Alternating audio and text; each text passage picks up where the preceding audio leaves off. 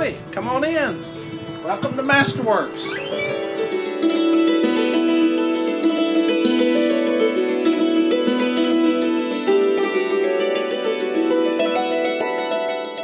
Welcome to the showroom. This is where we have all the delicious little tidbits of our laborers here at the workshop. We build hammer dulcimers primarily. We have lots of different models, small, medium, large, and even instruments with dampers. We're working on some new stuff too, so keep in touch with us. We also build some simple or smaller folk instruments called bowed psalteries.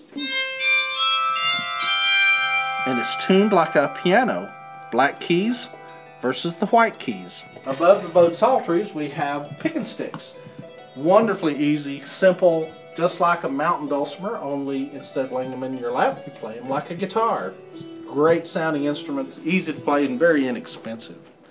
Then over here in the corner we have a wide selection of mountain dulcimers, different tunings, bass, regular, even a dulcie banjo.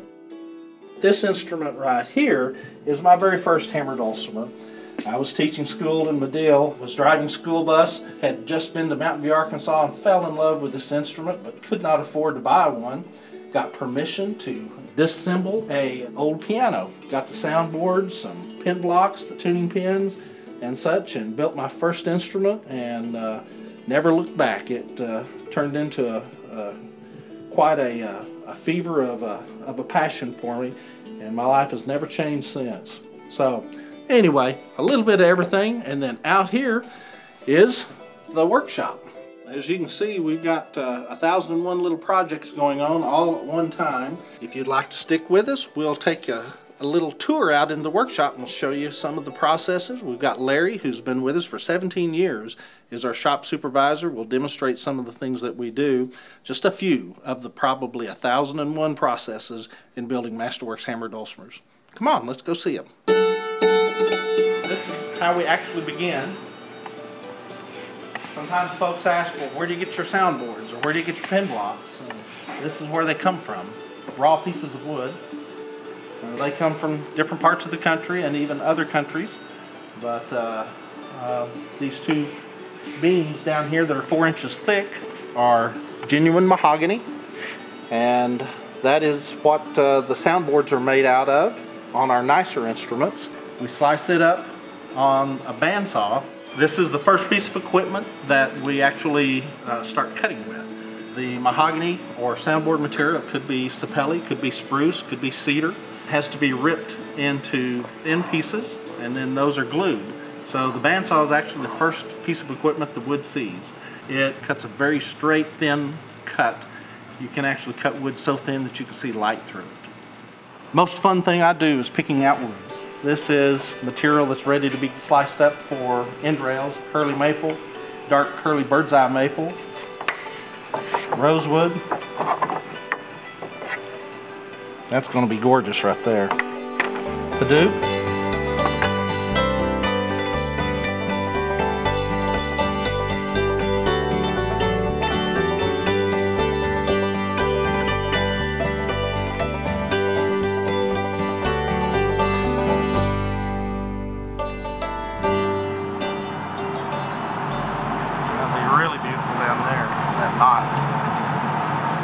Every piece is its own personality. Come on in. This is our assembly room. The room is just a big size bedroom, I guess you might say, of parts that we are about to use in construction of the instrument. We don't have all our parts in here. It would take up too much room, but we always have a month or two's worth of soundboards and backs and braces and end rails and pin blocks so that they can take on that humidity level that we're aspiring to achieve, about 40%. As you can see, we've got a lot of clamps. We put a lot of pressure on joints in many different places. It's very easy actually to overclamp a piece of wood.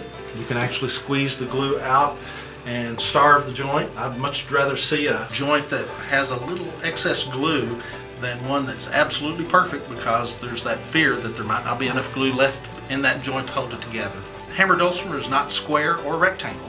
It is a trapezoid.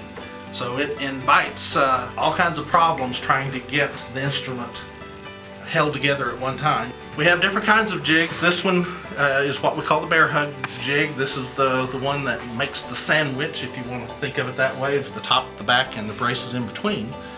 But then we have the process of gluing the end rails to the outside of the instrument. And that's particularly challenging because there's nothing over here to grab a hold of to clamp it to. So that's when we decided we had to have the jig that will allow our instruments to be clamped both on the wide end and the narrow end.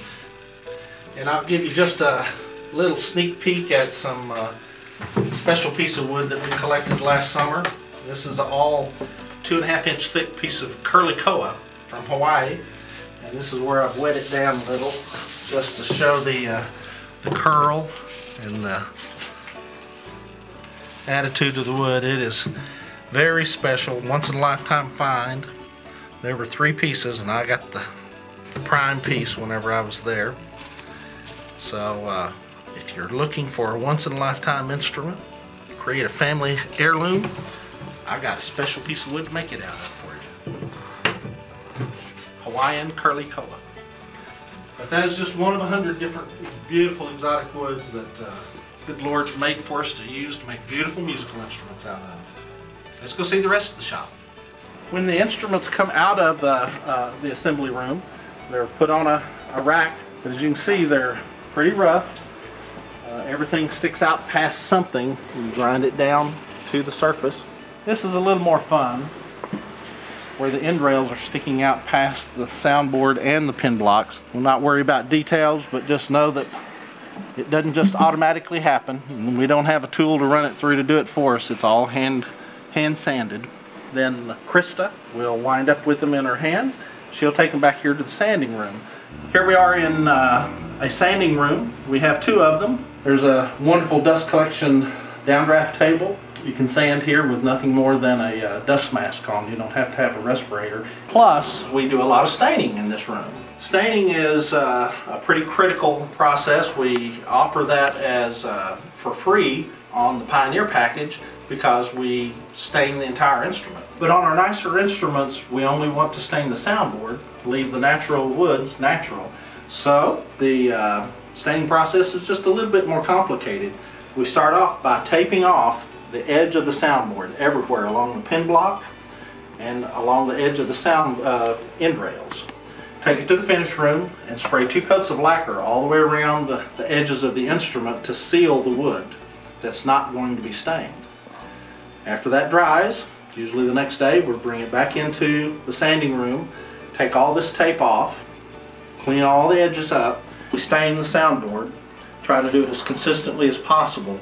Then we put 2 coats of lacquer on before we sand it, and then pray that we don't sand through the stain as we go through the process of finishing the instrument all the way through. We figure about 1 out of 10 comes back to be stripped and started over from scratch.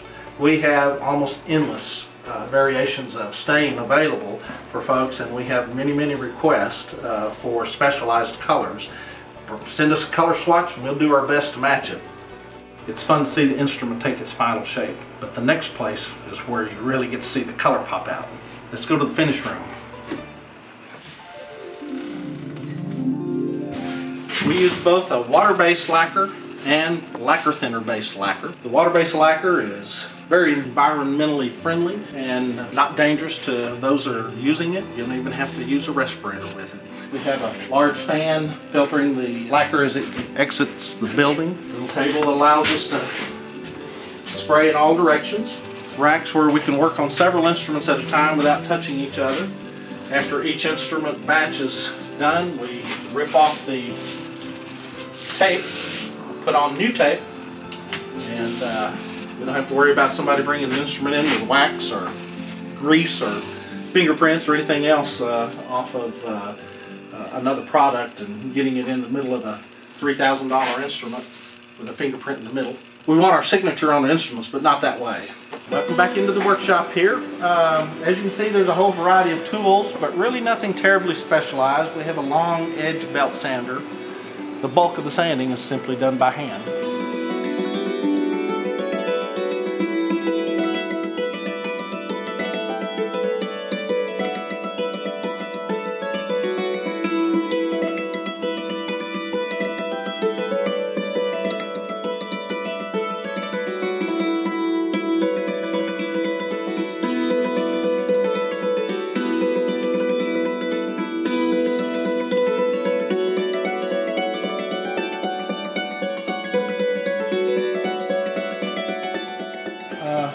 2 or 3 different chop saws because we have folks working on different projects from time to time.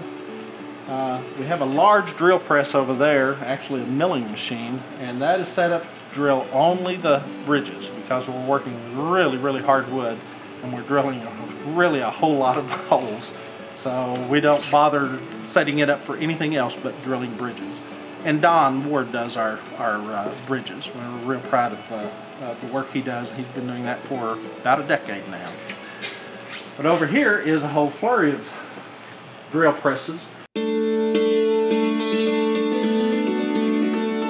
We actually got bored one day and started trying to figure out how many holes we had drilled at Masterworks over the last 30 years, and we got tired of counting after 4 million. So 4 million plus.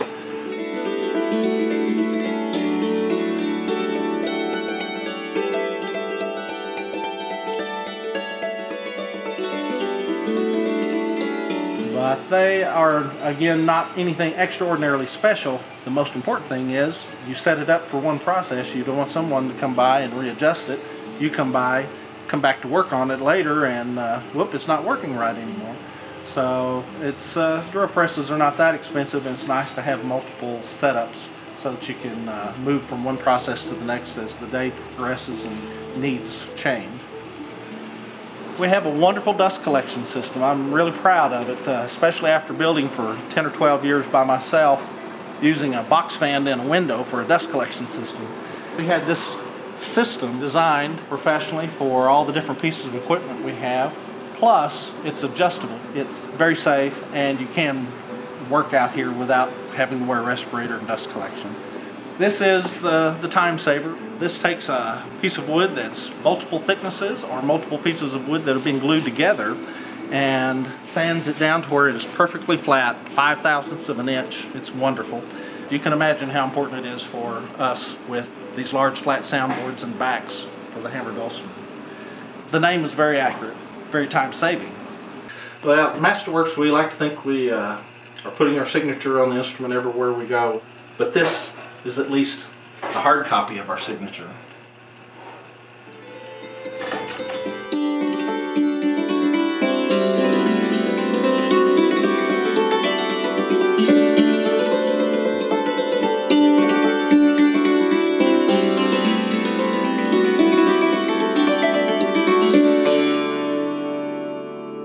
Well, thanks so much for coming by and visiting with us here at Masterworks. Hope you enjoyed the little tour of the workshop and meeting Larry. And I hope we were able to answer some questions and give you some ideas about what all is really involved in building a simple little box with strings stretched over it. Just a little more than that, I'm afraid. But anyway, if you're in the area, we would love for you to come by. If you're not, come on anyway. We've got a wonderful campground out back, motels east and west of us, conveniently located on Highway 70, goes all the way from Atlantic Ocean to the middle of Arizona. So come see us. I promise you'll enjoy it. Bring somebody with you. Bring your instrument. Love to see it. Like to see what other people's instruments sound like and look like, and like to hear you play. But in the meantime, I'll play you a little tune here and hope that you come by and see us again one day. Thanks.